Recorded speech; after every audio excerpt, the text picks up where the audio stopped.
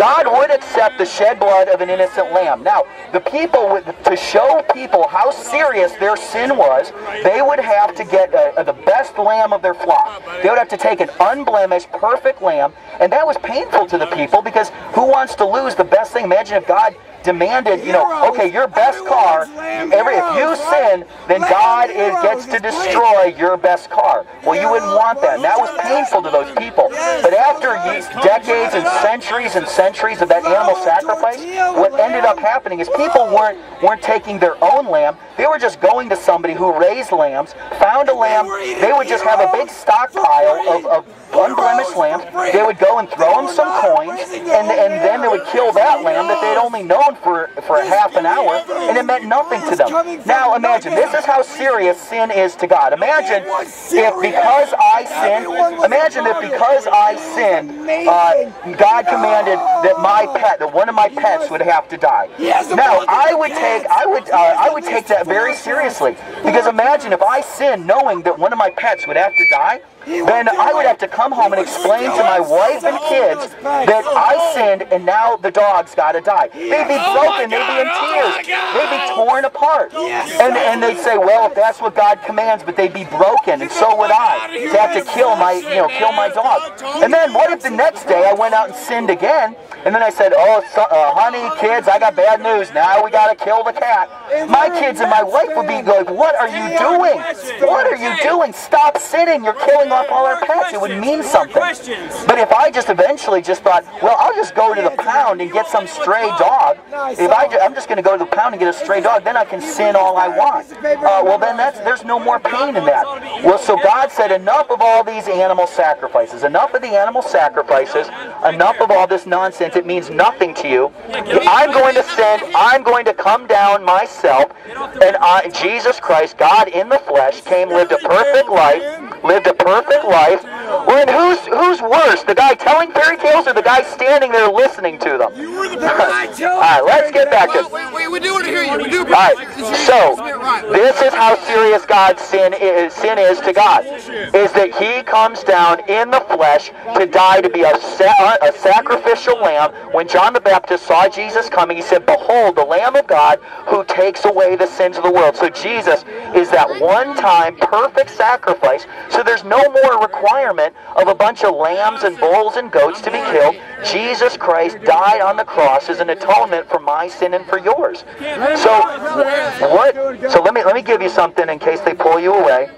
There you go. I'll take it. I grew up a Methodist. But are you willing? Are you a Christian now? Are you a born-again Christian? Are you living holy? I'm not. This is crap you're preaching. All right, why? Why? What sin is it that you have in your life that you love more than your own eternal soul? It's not that we're all sinners, and we agree on something. I am a former sinner. Currently, I am a saint through the shed blood of Jesus Christ.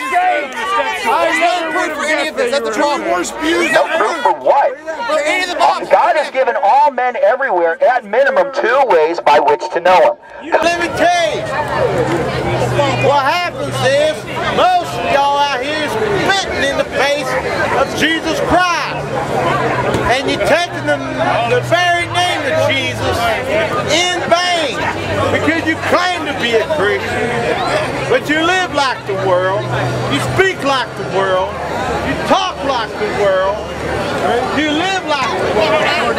Now many people out here today claim to be Christians, don't believe they got to give up sin. I'm going to go ahead and nail that to the wall. He says, he that loves Him does not commit sin, for His seed remaineth in Him. What do I mean? He says, everyone that named the name of Jesus Christ depart from iniquity. Guess what? We have to turn away from sin. Just because I said a 5-second, 13-second little prayer at the altar don't mean I can go and live how I want to now. Guess what? I have to keep His commandments. This is a holy God I'm speaking about. We will stand before a holy God one day and give account of everything we've done in our life. Well, I get there, brother. First you got to humble yourself. Next you got to repent. This repentance part is where most people got it all. repentance don't ask for forgiveness. Repentance is turning away from your sins. Having that conscious decision, I'm going to walk after God and not after what my flesh desires. Asking forgiveness is the fruit of repentance. Yes, I know I need a Savior. Yes, I know I'm a sinner. Now I need to ask His forgiveness. I need to ask Him into my life. I need to be baptized. I need to be filled with His Spirit. Glory to God. You know what's wrong? People don't finish the steps.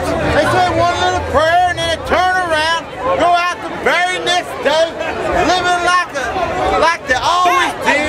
You are free to walk away. Let me make an announcement to all of the heathen that are raging. All the heathen that are raging around me, I have an announcement. I do not have a chain tied to any of your feet. You are welcome to walk away. In fact, let me warn the wicked who refuses to repent. If you absolutely refuse to repent and come to Christ, then the best suggestion I have for you is to walk away from me, because your condemnation will be much more severe. Because if I keep telling you the words of God and you still die as an unrepentant sinner, then your judgment will be much more severe. So if you're willing to repent, then stick around. If you're unwilling to repent, then I would recommend walking away and go eat, drink, and be merry. All right, what's your question? I'm willing to repent, but I'm going to stand right here in the front. I can't hear you. What? If God made me who I am, what's wrong with you? I don't know you. I don't know what's wrong with you. What? You tell me. What's wrong with you? Are you a drunkard? Do you like getting drunk? Okay, then you're a drunkard. That's one. Are you a porn freak? Do you like porn? All right, that's two. Are you a liar and a thief? Okay, that's 3 and 4. Let's see. What else? Let's see. Are you a sexual pervert? That's on this list on my thing. Okay. Then there's lots of things wrong with you. You're a drunkard, a liar, a thief, and a pervert. So I would say you need to get right with God today. You need to get right with God today. God is willing to bring you back to His kingdom, a place you don't deserve to be. But it's only if you will repent of your sins. You got to give up your drunkenness, give up your porn watching, give up your lying and your theft. You need to get right with God. Are you willing to do that? Are you willing to give up your drunkenness? Are you willing to give up your drunkenness? No? Okay. Then I'm done with you. If you're not willing to give up your drunkenness, then there's no point in going out, because all the heathen are raging.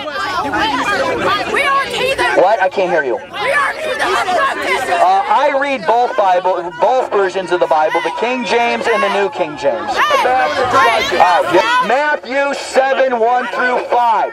Jesus says, "Judge not, lest ye be judged. For with what measure you use, that measure shall be given back to you." So it doesn't say it's a sin. It says that if I judge hypocritically, I'll be judged by that same measure. He says, why do you tell your brother he has a speck in his eye when you have a log in your own? You hypocrite. First, remove the log from your own eye, then you will see clearly to take the speck out of your brother's eye. So Matthew 7:1-5 is not saying that you can't judge. It's saying you cannot judge hypocritically. If I was out here drunk, telling people that the drunkards go to hell, I will be judged by that same measure.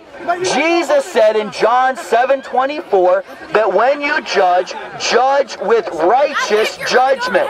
Judge not by appearance, but judge with righteous judgment. There's a book in the Bible called Judges. Why would there be a book in the Bible called Judges if no one was supposed to judge? Now, I will agree that if you are living in sin, if you're not a Christian, you're not to judge. And if you are living in sin, you're not to judge, because that makes it hypocritical judgment. But I have removed the beam from my own eye so that I can see clearly to take the speck out of my brother's. 1 Corinthians 2:15 says this, don't touch my stuff. If a spiritual man judgeth all things, but he himself is rightly judged of no man. So I am a spiritual man, so I'm rightly judged of no man. I don't come out here on a box with a bullhorn telling people to do things that I haven't turned away from. Do you sin? You need to do. No, I don't live a lifestyle of sin. How old are you? I'm 45. I have sinned many times in my life. Many, to my disgrace, I used to be a wicked sinner. I don't know. I don't keep track of such things. But sin should be the absolute exception to the rule, not the rule. There's too many people out here. That's why I wore this shirt. I have lots of shirts I can wear, and I wore this one today that says "Stop Sinning," because I have found that the biggest problem in Hickory is that people want to declare themselves a Christian and think they can go on sinning, and God doesn't care. God is going to punish every single wicked sinner. God is not a respecter of persons. When you said your little 20-second prayer in Bible camp when you were 14, that did not allow you to go live 80 years of your life as a drunken, lying fornicator. No, God knows every single sin you commit, whether you've said a prayer or whether you haven't. When Jesus spoke to the 7 churches in the book of Revelation, Jesus spoke to the 7 churches in the book of Revelation. Look at Revelation chapter 2 and 3. Jesus is speaking to the churches, not to unsaved people, but to churches. He tells the church at Sardis that I have only found few among you who have not soiled their garments. Only a few among you who have not soiled their garments, and they shall be found worthy. But the others in the church of Sardis had soiled their garments with sin, and they were not worthy. They will be written out of the Lamb's book of life, and they will be cast into hell on that day. So that's the truth. Jesus spoke in Revelation 3 to the church at Laodicea. The church at Laodicea, Jesus said, "How I wish you were either hot or cold, but because you are lukewarm, I will spew you out of my mouth." So as a paraphrase, God is saying, lukewarm Christians make Jesus puke. You blow your smoke in my face when Revelation 14 says, "The smoke of your torment will ascendeth up forever and ever." The saints of God, the angels, and God himself will rejoice for all of eternity as the smoke of the torment of those in hell ascendeth up forever and ever. So, if you claim to be a Christian and you are not sharing your faith, you better realize that one day you are going to rejoice as the smoke of people you know rises up into heaven, and you will rejoice because God's just judgment was finally revealed.